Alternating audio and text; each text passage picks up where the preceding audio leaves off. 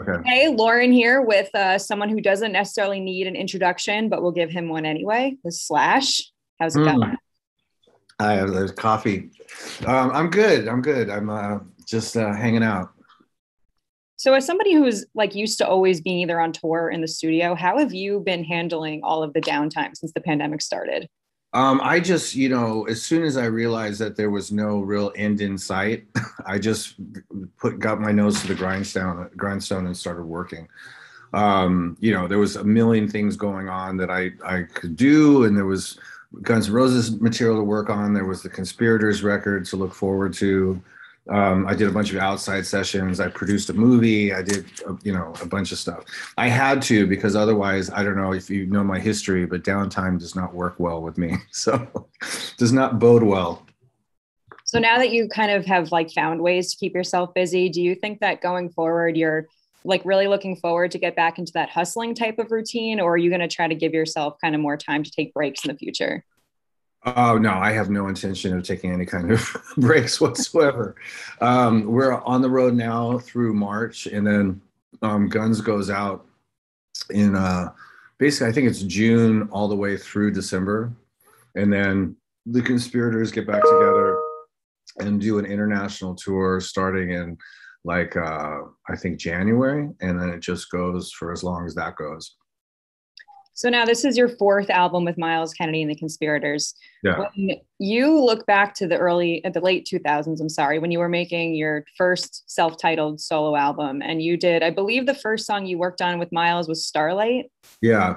Did That was you see that the two of you like having a career lasting this long? Well, I think one of the reasons why I've lasted so long in this business is I never look that far into the future. It's always about trying to achieve whatever it is you're trying to achieve right now in the moment. And if you did try and think about what you needed to do to be able to succeed down the road, you would intimidate the shit out of yourself, But with Myles, when we first got together, we just basically put together a tour to support that first solo record. He signed on to be the singer, and then I met Brent and Todd, and we started that band. It was just really, really fun at the time. There was like an automatic synergy that happened, like a chemistry that we instantaneously have, and that's really rare. You're lucky if you get that once in your life, let alone twice, right? So it just started from there, and we had a blast touring. We all got along really well, and it was during that time that I was like, well, I might as well just make a record with these guys, right? And so we made Apocalyptic Love, and we've just been sort of doing that same thing all the way until 12 years later. Here we are. I had no idea it's been this long until the end of last year, and I realized that Apocalyptic Love came out 10 years ago. It sort of blew my mind. So it's really been a lot of fun, and it's been a really like crazy little journey, but went by quick. Definitely went by quick. So, all right, we'll talk about four a little bit. You guys went down to Nashville to record it. So what was the decision behind that? And do you think that environment kind of like played into the sound and the overall effect of the album at all?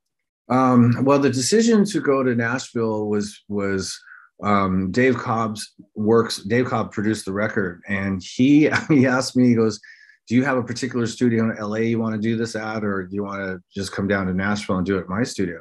And he works out of this legendary studio called RCA Studio A, which has this amazing artistic history. All the artists that have worked there, from Johnny Cash to Dolly Parton to fucking Elvis to Waylon Jennings to Charlie Pride. I mean, just like all these amazing records, and it's Chet Atkins' studio too on top of it.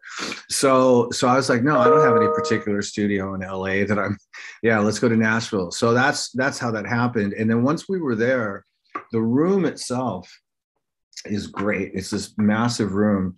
And it's one of the few rooms I've ever been in that size that's not incredibly live. Like there's, shit's not bouncing all over the walls, but it's not completely dead either. It's a really great sounding room. And we recorded the album live, so we just set up like we would at a club, mic'd it up, and then just played the songs and captured the songs in the moment.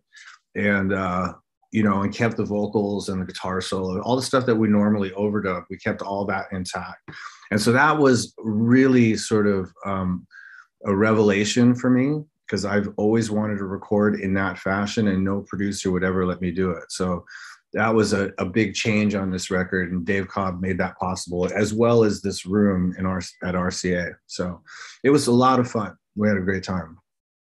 And I read that a lot of the songs are, I mean, at least some of them are from like previous tours from other album cycles. So how do you kind of, like, when you come down to sit and do a record, how do you pull out those specific songs that you want to turn into something this time around? Well, it wasn't it was only from one album cycle. It was just the last album. And the way that we have been doing it is like we were talking about Apocalyptic Love, right? It was during that first tour with Myles and the guys that I was like, well, okay, so we should do a record together. So I wrote the music on the tour, and then we went in the studio and made Apocalypse. And we've followed that pattern ever since. So half the songs on this record were written during the Living the Dream tour. And we had the pandemic not happened, we would have put the record out a long time ago. Yeah. But anyway, so I just always write during the tour for this band, because I'm always in when we're touring together, I'm in that mode. And so that's how that works. But I also wrote a bunch of music during the pandemic, like a ton of music during the pandemic. And I decided to take some of those songs and put it on this record, because they were pandemic inspired. So I wanted them, they were fresh and about that particular kind of subject at the time. So that's how we picked the other songs. One of the really cool ones that I want to talk about specifically that I think stands out a lot is Spirit Love. Can you kind of talk about how that one came about? Because it has like a Middle Eastern vibe to it almost. It was definitely born out of sort of the frustration of being in lockdown. So they had a little bit of a sort of sleazy punk rock vibe to it, of just like sort of giving the finger to the situation, right? But the Middle Eastern part just came. I mean, I think I wrote the main part of the song first, and I think that has certain chord changes that lend itself to an almost Middle Eastern vibe. And then when I did the intro, I really dug in that theme and came up with that intro part. I don't know. I was just sitting around the studio when I did it. This is a question that's kind of inspired by something I heard Jerry Cantrell say. He said that no matter how much success you've had in the past, sometimes you still will feel like pressure when you go to write new music. Do you kind of relate to that, or do you not feel any sense of pressure? Well, I never really verbally get into all that stuff, but I mean, I think there's a pressure that you put on yourself to just do something that you like. And also you have to find sort of inspiration, so that you feel like, okay, I want to create something, and there's that flow. And that's a kind of pressure unto itself, because that's not happening 24/7. There's moments you pick up the guitar and there's nothing, fucking tumbleweeds.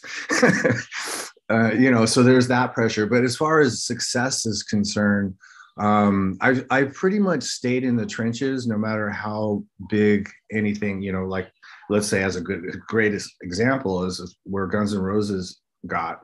I always like to stay down in sort of the club level and kick around down there, and still have to sort of prove myself at curb level, and that's always stuck with me. So I like to, I always feel pretty humbled by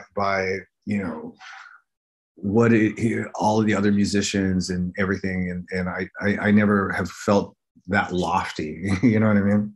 So that was going to kind of be my next question. So you guys are starting your tour tonight in Portland, and with Myles and the Conspirators, you guys play, theaters, clubs. Does that kind of take you back to the days of when you were first starting out as a live musician, before you were playing stadiums and everything?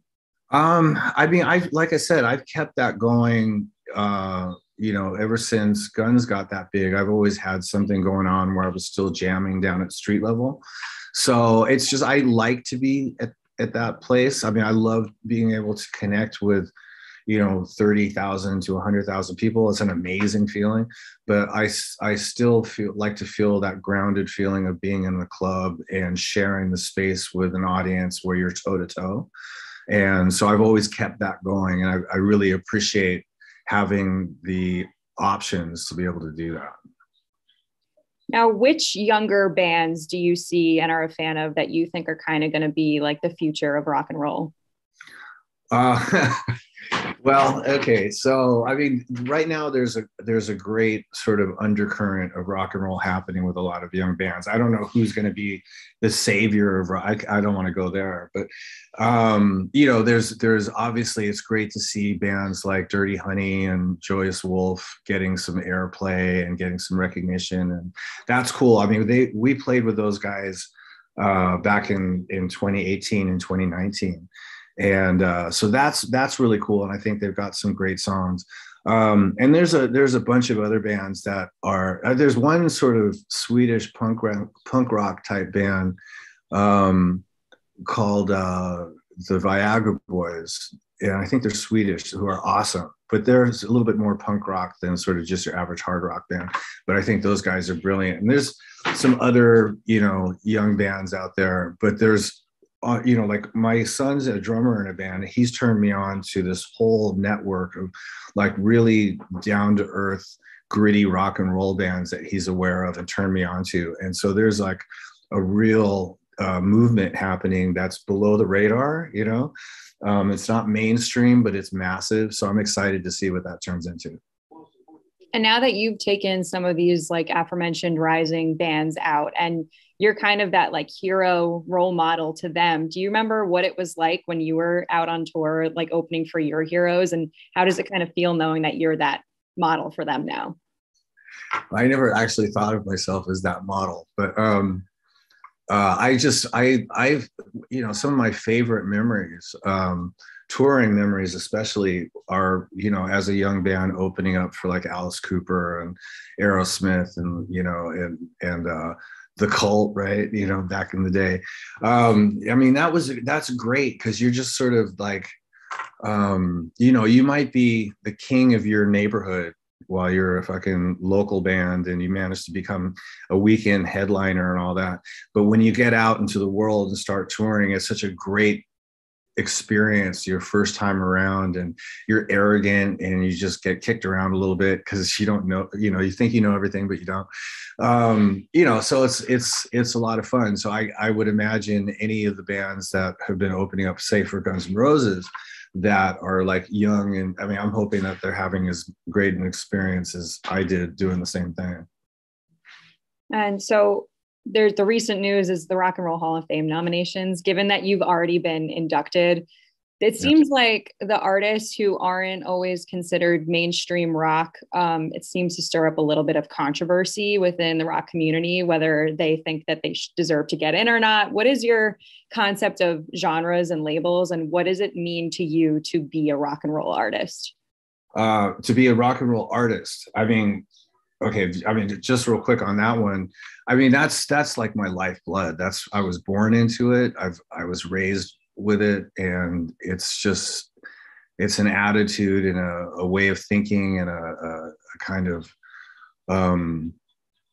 freedom of expression, freedom of a lot of different things that I just subscribed to really, really early on, and I couldn't imagine living any other way. So it means everything to me.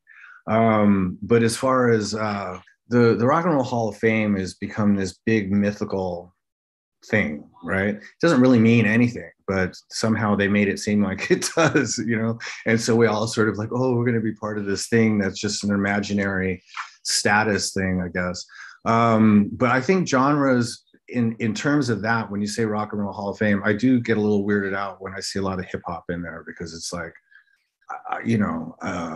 I don't get that necessarily. I had a great conversation with Keith Richards about that one time at the Rock and Roll Hall of Fame. I forgot who it was that was up there. And he was like, well, I don't get the hippity hoppity. It's quote unquote. It was classic Keith Richards, right? And I understood where it was coming from, because there's some legendary artists in that genre, but how they relate to rock and roll, sometimes I just don't see the connection. But it is what it is, and it is controversial. But I don't think people should get so bent out of shape, because it doesn't fucking matter.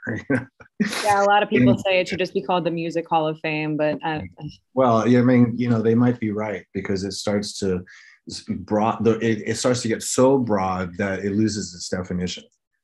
for sure. And there's a lot of artists who should have been in there a long time ago, like Priest. They should have been in there years ago. It's a little bit like the magazine, all over the place and ill-defined. So last one, we're going to end on this one. Recently said that you don't really read other biographies. Yeah. And do you think that you'd ever write another book to follow up your 2007 one? I don't have any intentions of writing another book. I was really sort of goaded into writing that first one because of a situation, a bunch of stuff that was going around at the time that I wanted to sort of set straight. And I used the book as a vehicle to be able to talk about those things. And it was kind of cathartic at the time. I'd just gotten sober and had a sort of a little bit more clarity than I'd had leading up to that. But I don't see any real reason to write another one, although it has been very interesting since that last book.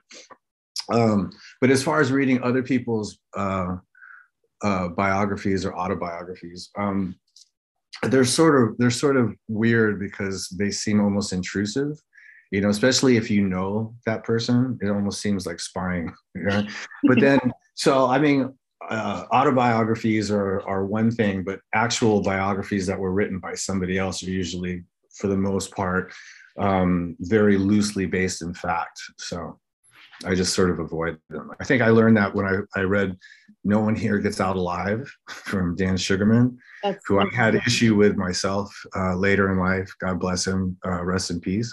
And then also, I think Hammer of the Gods. And then at that point, I was like, okay, that's sort of like this kind of, again, a sort of mythical proposition, where you're talking about the antics of 24/7 life in a rock and roll band, somebody that you actually don't know that well. All righty. Awesome. Well, thank you so much for your time today. It was great getting a chat with you. And I'm sure I'll be seeing you out on the road a couple times. Yeah. No, it was good talking to you. And I'm really honored to be on your wall of fame. All right. Have a great day. All right. Have a good one. Cheers.